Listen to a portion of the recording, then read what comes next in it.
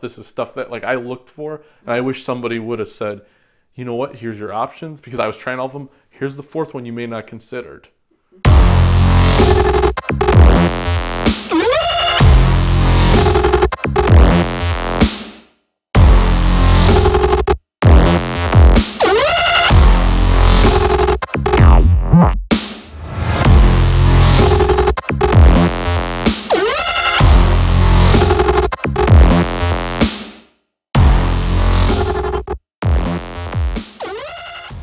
Hey there everybody, this is Greg Moomchi with Path to Journeyman. Today we're going to talk about going bald. What do you do about it? So there are really only 4 ways to approach going bald. Now, all 4 of these options are based upon my humble opinion, but an opinion that I believe I have the experience to deal with. I started losing my hair at the age of 17. Worst time of my life. My self-esteem was through this floor into the living room. Basically, I felt like I had nothing to live for, and I considered all options when I was looking for something that could solve my hair loss problem. At this point, I only had 3 options in my mind. The 4th option, which we'll leave to last, I didn't even consider until later. Option number 1. When I first started losing my hair, you know, I still had a full enough head of hair. People barely noticed. The ones that were close to me, they knew I was thinning up top a little bit. Let's start with the least thinning of the bunch. You know, when you just got a little bit of that thinness creeping in. Nothing too much, but you know it's not as thick as it used to be. At this point, I started buying thickening shampoos and hairsprays and different spray-on powders that kind of thicken the hair, different matte hair putties and products and all these different little things that are daily products you use. Nothing out of the ordinary. They just had thickening agents in them. That's the first thing I did. And at this stage, those options are not that bad. Many people use textured hair putties and thickening shampoos, and if you still have hair, it might be a way to salvage your actual hair that you have left. Now, some cons to option number 1 is that, you know, you're gonna have to reapply and it's gonna wash out. You're never gonna be able to really, besides the thickening shampoos, those will help a little bit. But basically, you're always going to have something in your hair. You'll never be able to have virgin hair. You're going to have some of that product with you. Your hair is going to have to be done, updoed, hairsprayed. It's not a method where you can just wake up out of bed and be like, oh, I'm good to go.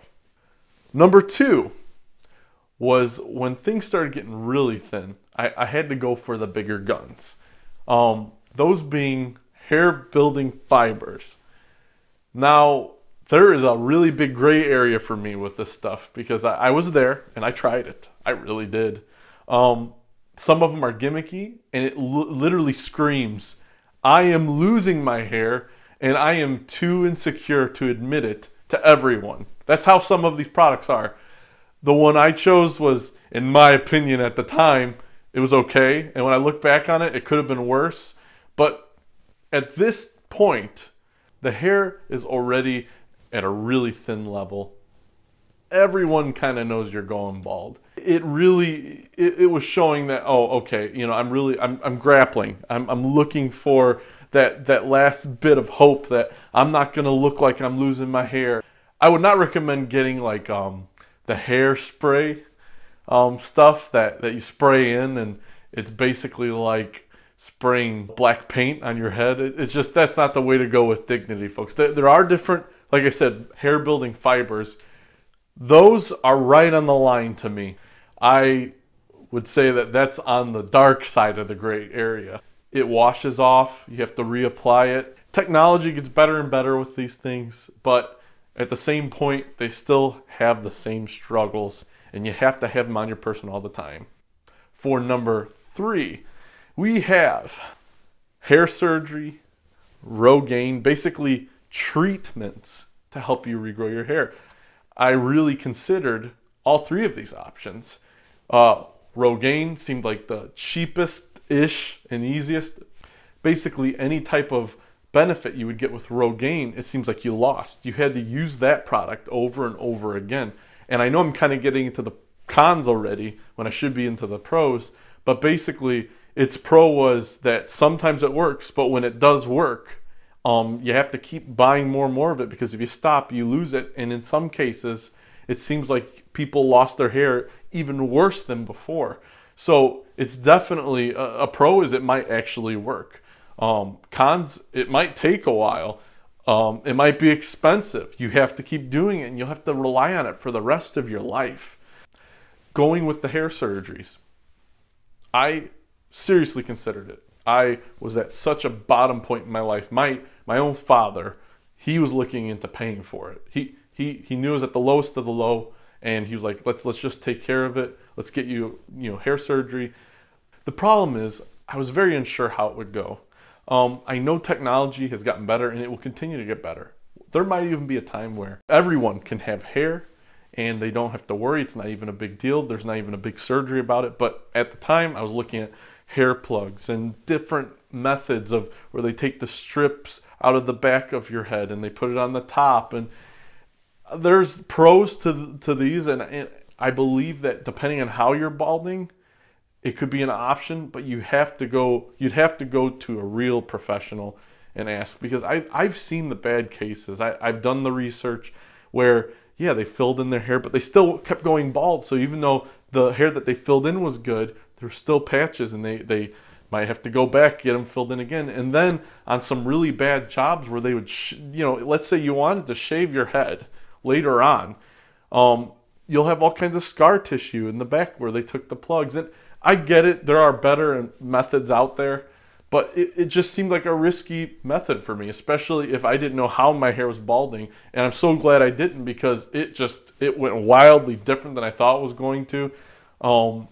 There's some risks associated with that. Plus, I'm gonna be honest, I do know people who have done it, and their hair, though it's there, doesn't quite seem like its natural state when they first had it. And I know everybody would say, oh, it's not going to be the same. And that's I totally get that.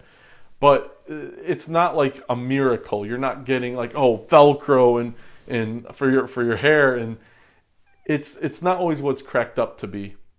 And I just think people should really consider what they're doing before they plop their money down, before they have somebody really mess up their head for life.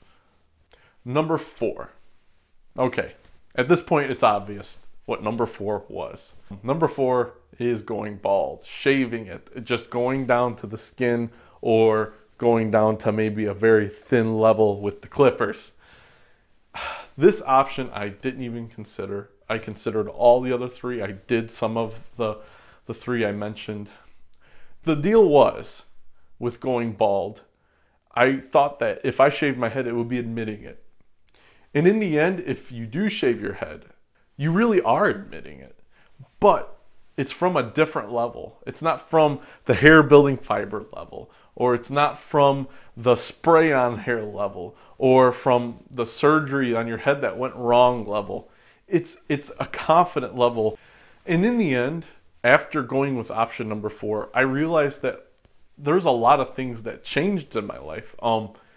I was working on myself at the time. I was a very shy person. I was very introverted, and it wasn't just shaving my head that helped me, but it really forced me to accept, hey, I'm bald, and I'm cool with that. And that leads to a level of confidence that honestly you don't have before when you're trying all the other methods. It's blatantly out there. You stand out in the crowd. Not everyone's bald. A lot of people now are trying to go bald because I think they see the benefits of it, which there are many of.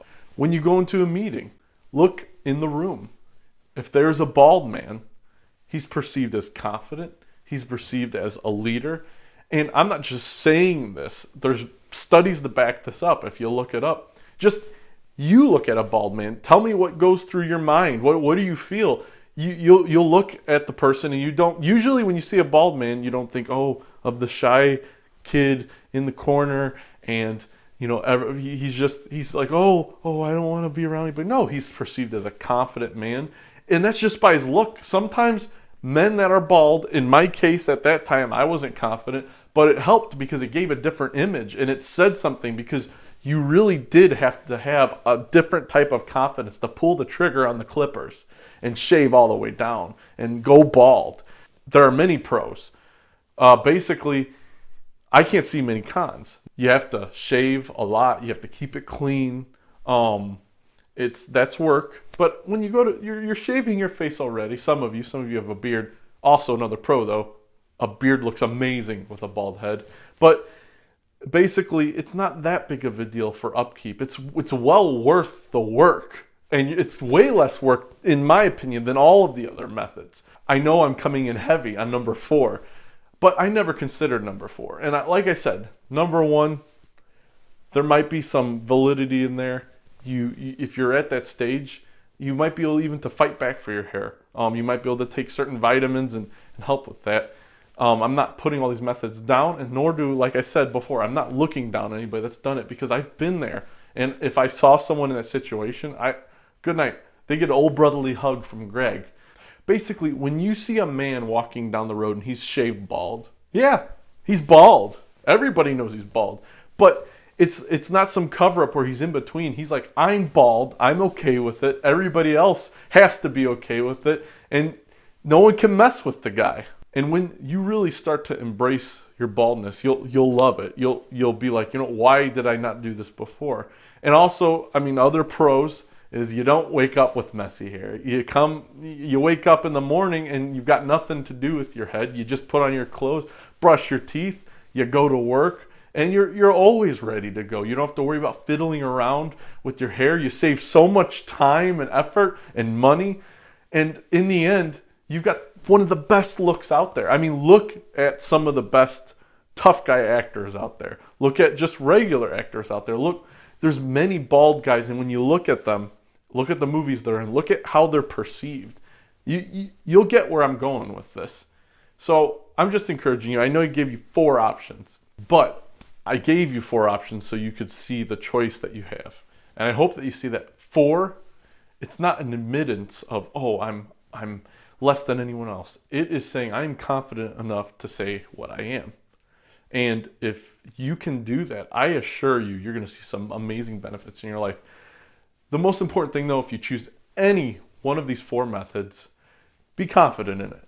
If you are going with the first method, rock it out. If you're going with the fibers or the spray in hair, rock it out. If you've got that surgery and you've got a nice head of hair going on, or if you didn't and it was a failure, just feel confident about it and rock it out. Number 4, as I said, I believe it leaves you with no choice but to be confident. You can't fight with yourself. You can't have that inner struggle. So I highly encourage you to go with number 4. In the end, I hope you enjoyed this video. If you have a question, please leave it in the comments and I'll try to get back to you. If you like this video, please hit the like button. If you dislike this video, smash the dislike button. Just get it out. Get it all out. I don't care. It's fine. Go to the link in the description below. Wherever this video is, I'm going to make sure that there's a description below with the address to our website, pathtojourneyman.com. Please be patient and nice to young Greggy here. We are under construction on the website. You can still log in. On the pathtojourneyman.com, we have posts and articles that we're trying to get up and pumping you guys with energizing content. Also, while you're on there, subscribe to our email list. Everybody on our email list will get content that is not seen anywhere else. And no, we're not going to be spammy about it. It's not going to be like, oh no, one of those emails you get where like now you're just bothering you all the time. No. I don't have the time to be spammy. But I do want to put forth real content out to people that want it. So signing off, this is Greg Mumchi with Path to Journeyman. Have a great day. Stay classy. Stay bald.